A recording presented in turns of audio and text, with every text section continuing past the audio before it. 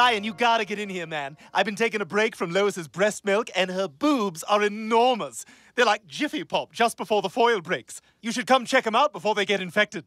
Yeah, nice try, Stewie, but I'm still not coming inside. But, Brian, I need you inside. I'm going crazy in here without you. Please, I need my friend back. Look, Stewie, I've learned something out here. You see, living in the wild, I've realized that all the pain I've ever had in my life has come from me always trying to be something I'm not. I mean, I'm not a writer, I'm not an artist, I'm not an intellectual.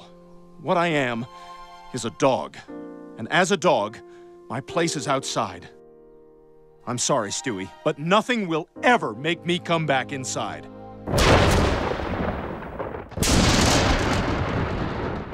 Stewie, get the hell in here! That dog sure changed his mind quick.